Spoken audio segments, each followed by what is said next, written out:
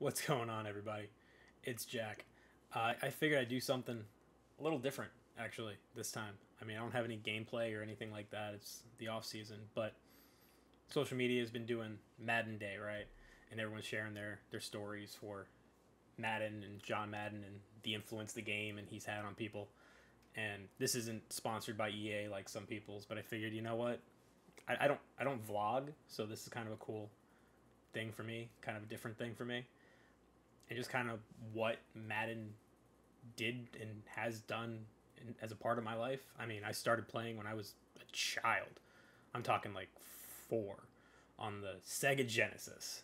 So, for perspective, I've played every Madden since the second one that was on a console. It's that cover right there.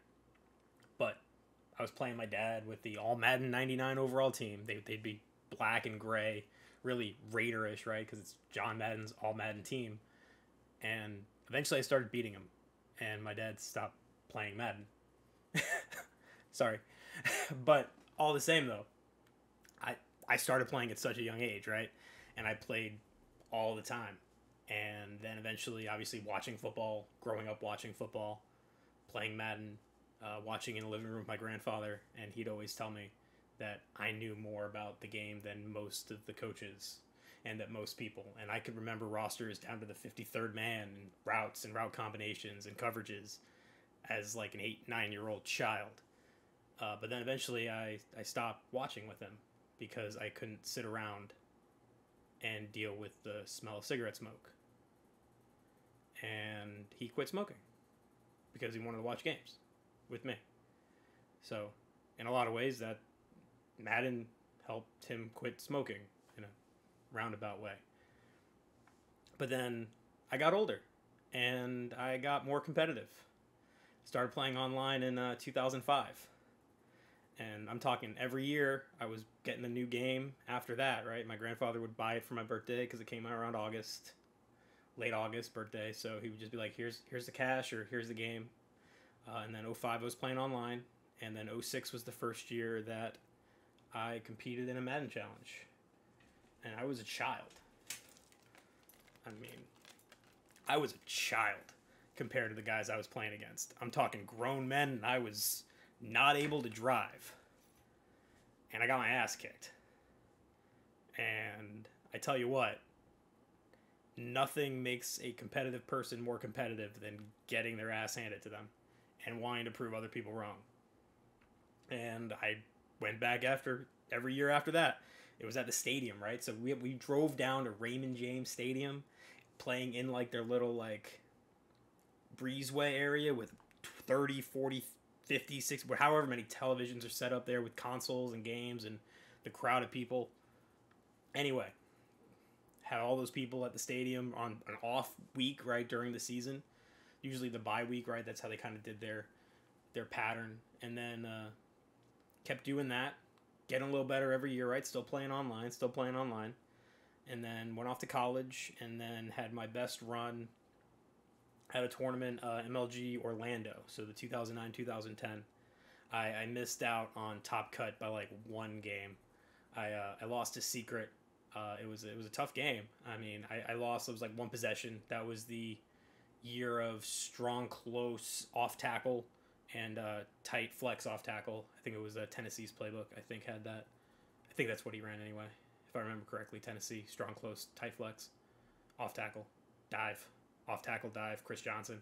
Yeah, it was a pain, obviously, and I was running like spread trips tight end, like tight slots, because I was competitive, but I wasn't like super meta at that point. Like I wasn't like really like tuned into like that sort of thing because I didn't have like the connections of people. I was just playing online like everybody else, right? Just play online, get better, and just hope you're good enough at the time, right? And then obviously the last tournament and the last like time I was really like serious about Madden, I guess, would have been Jacksonville. I had made it to day 2 and I was playing Stevie J. He beat me. I had him blown out. I was winning. Most of E and B was behind watching him get the doors blown off. and there was a glitch where he kicks a field goal and the clock's still running after it doinks off the crossbar or the camera or whatever. Clock's running. And so because the clock's running and it's a game glitch, we got to kind of reset and get back to a point where we were, like right back to there. So all the momentum that had been brought in, everything, like, right, it kind of stopped. And it gave him a chance to go talk with his crew and figure out some defense for what I was running. Shout out to you, Trips, and Trips tight end, audibling back and forth. Shout out to that. But again, if it's not for that game glitch, I win that game. And I win that game, I'm in that room. And so I think about that a lot, how a quick little game glitch could have drastically altered things for me. I don't know what would have happened. I don't know. Because I lose that game, and I'm in my car driving to a 7-Eleven to get gas. And I get a phone call. And it's my friend who's, like, frantic. And he's just like, dude, are you there? And I was like, what do you mean? What, I'm literally, like, at the pump. And he just tells me what happened. And I'm just like, no, I'm, 2 blocks away. Literally pulling into a gas station to get on the highway to go home. And I just think about how very close I was to still being there in that room. And a little funky game glitch is probably what saved my life. And that's crazy to think about. Because I had no idea, obviously. Like, my friend's like, dude, like, do you know what just happened? I'm like, I have no idea. And I'm just like, I'm just in shock. Because I'm literally just getting gas to go home. And if I had stayed after I had lost and I just wasn't like, you know what, I'm going to get an early start, get home so I can get a full night's sleep in my own bed. If I had just hung around, right, chilling, who knows what would have happened.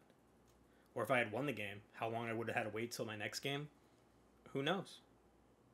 But it's crazy when you look back, and even now, I mean, because of the game, like, how many people and, like, some of my best friends because of the game.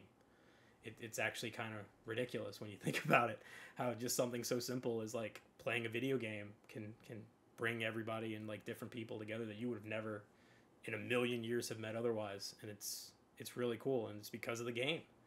It's because of Madden. It's because of football.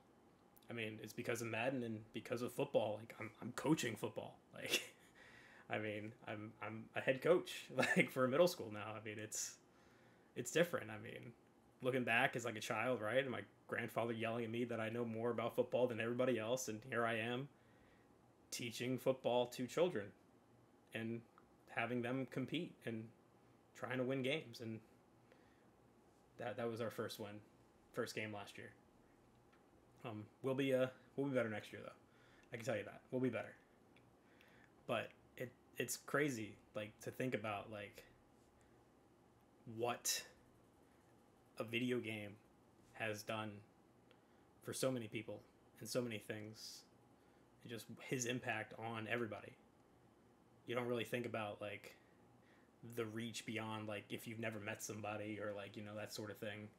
Because everybody else, like, as a player, right, you see all the videos of, like, former, like, NFL players be like, oh yeah, like, I met Madden and, like, did this. Or even, like, developers of the game are like, yeah, we sat down, we watched film with John. And it's like, well, yeah, but for everybody else, like, there was still a huge impact that I don't think people can measure.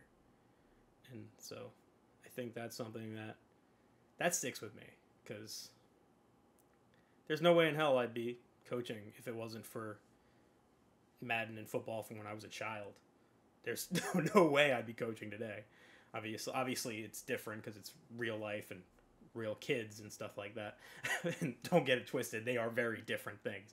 A video game and real football are different. But the influence of one, which led to the other, I don't think can be understated. I think that's something that sticks with me. And obviously the relationships, like the family relationships. My dad driving me to tournaments.